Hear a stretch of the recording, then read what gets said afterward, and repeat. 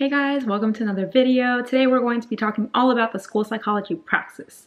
So I took this test yesterday, and because it's online, it's all multiple choice, I got my score right away and I passed. I got a 177, which is a little bit lower than I expected and what I wanted to get, but it's a passing score, and honestly that's all that matters. And I'm going to reiterate this point over and over again during this video, but basically, you don't need a perfect score, you don't need a high score, you just need a passing score. So that should be your goal. Why do you need to take this exam? As a school psychology student, some states require it for licensure or certification, and if you want your NCSP through NASP, you need a passing score of 147. That's why I took it. I do want my NCSP. I think in Virginia, you don't need the praxis. It didn't say I needed the praxis, so I would just go in to NASP or go into your state like Department of Education, and then you can look up all the requirements for becoming a school psychologist. And that's what I recommend that you do, because each state is so different. Just make sure you go and do your own research.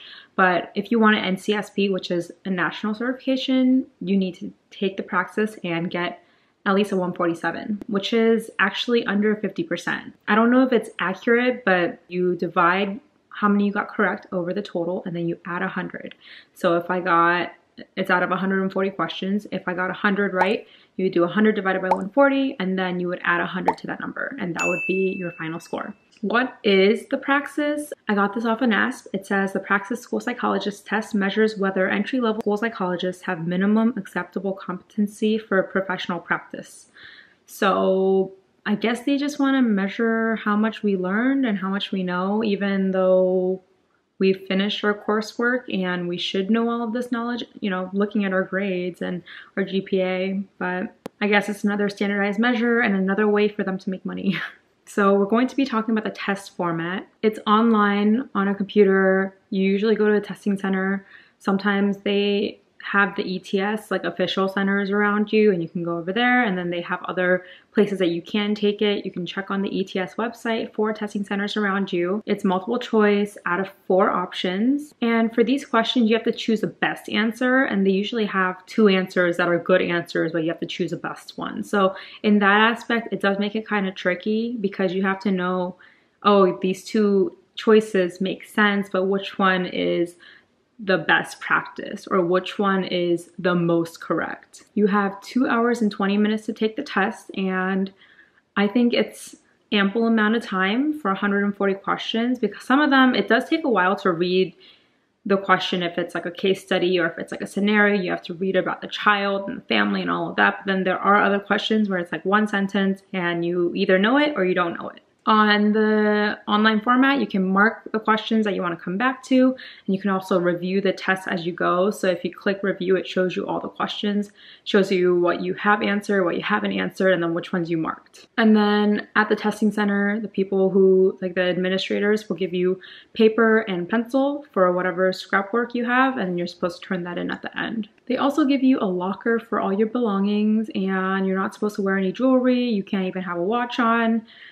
Some testing centers are really strict about that, so just, you know, be aware. I left all of my valuables in the car just in case anything happens with the locker, but I needed like my car keys, the testing ticket, and, you know, just the basics. So I did take a small bag and then put it in the locker that they provided. Okay, we're getting to the good stuff. How did I study? And I know a lot of people have been messaging me that they're going to take it really soon. How did you study? What did you think? What was on it?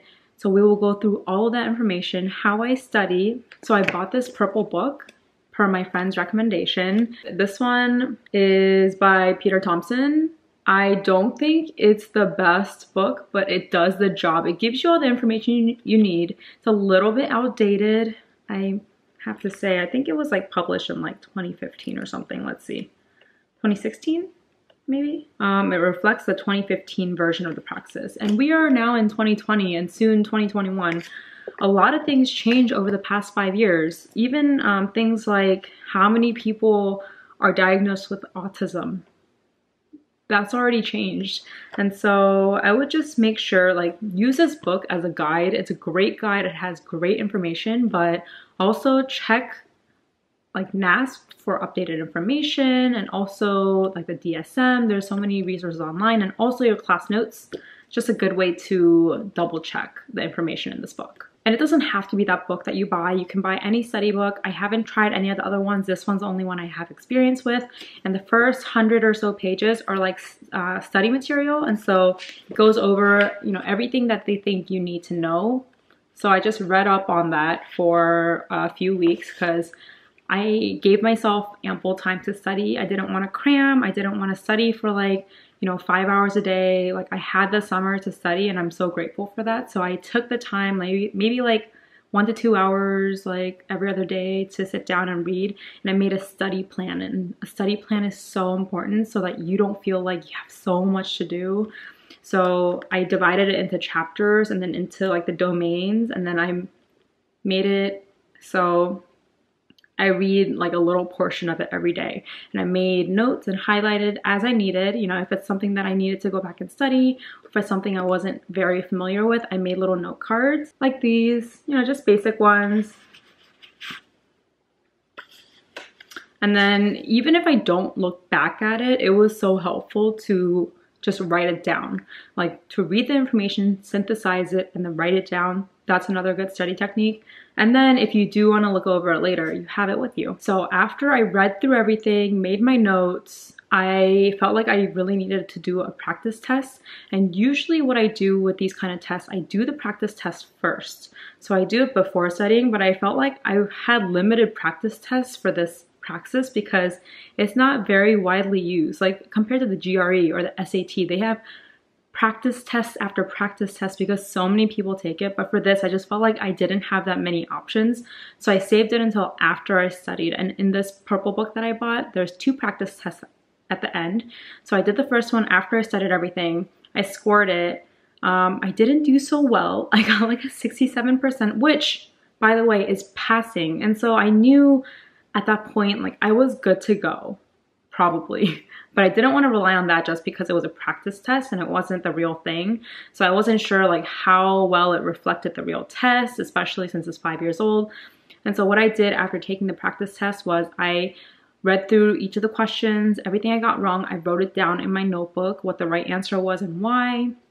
And that was another good way for me to study. And I found that doing those practice questions really helped me to figure out like how they ask the questions, what they want to know, and what you should really review before taking the real thing. So after doing that and reviewing a little bit more, I took the second practice test, did the same thing. I did 10% better, which was really, really great. I got like a 75, 77, so it's actually on par with how I did. I looked at all the questions again, wrote down everything that I got wrong in my notebook or on a piece of paper, and then I felt like I was ready. You know, I knew I was going to pass, but just in case, like I just wanted to feel more prepared because I felt like I didn't do enough studying. So what I did was I found an online practice test through ETS, and I just felt like, oh, this is through ETS. It must be like official. It must be like the same version or created by the test makers. So it must be really good.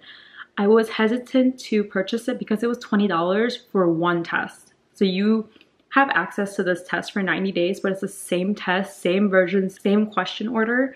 And it was 20 bucks. And I was like, oh my gosh, do I really want to spend this 20 bucks when I'm this like poor grad student right now? But then I thought about it. I'm like, oh, I guess like when I eat out, I spend like 20 bucks. So I should just take this test so I can calm my anxiety and feel more prepared. And also for you guys, if you are looking to take this practice test online through ETS, I can tell you about it. I'm here. And so I purchased the test and I took it. It was really nice that it was online. It had a similar format. It was timed.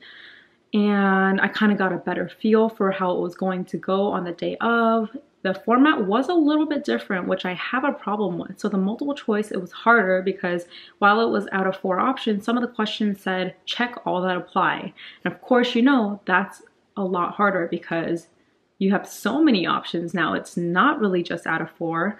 You could check 2 that are right, but then you had to check the 3rd one to get the full point. And so that made it a lot harder, but it was so nice getting that review in. And honestly, like, I thought the online test was kind of outdated, which is terrible.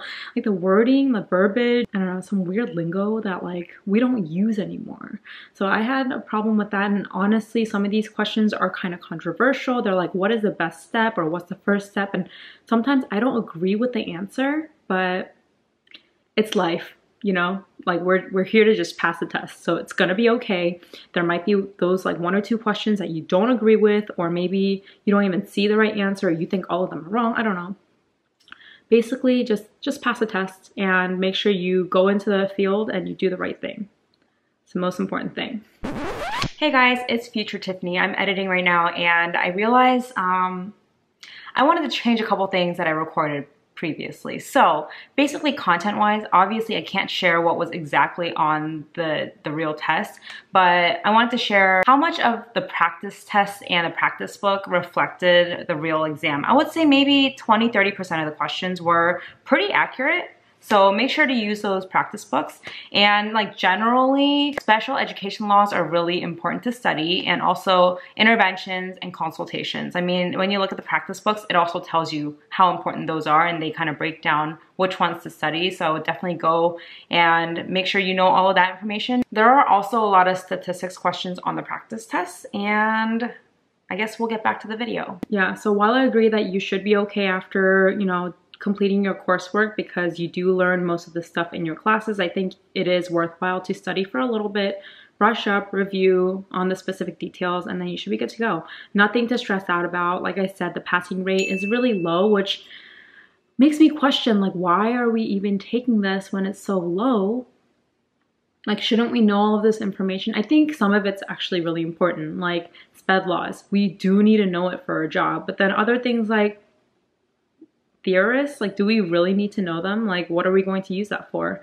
Like, good background, like base knowledge for sure, but if the passing rate is so low, like, what is the point of us taking this, getting stressed out, and like, I don't know, like, make it worth something. Tips for the day of the test: get good sleep. I always preach on getting good sleep for like self-care, mental health, physical health, but especially before a test, we know that good sleep is correlated with better memory. So make sure you get good sleep. I did wake up a few times the night before I took the test. I think I was a little bit nervous because I have been studying for this test for around 2 months. But yeah, as long as you plan out like when you're going to sleep, when you're going to wake up, just make sure you have everything organized and scheduled.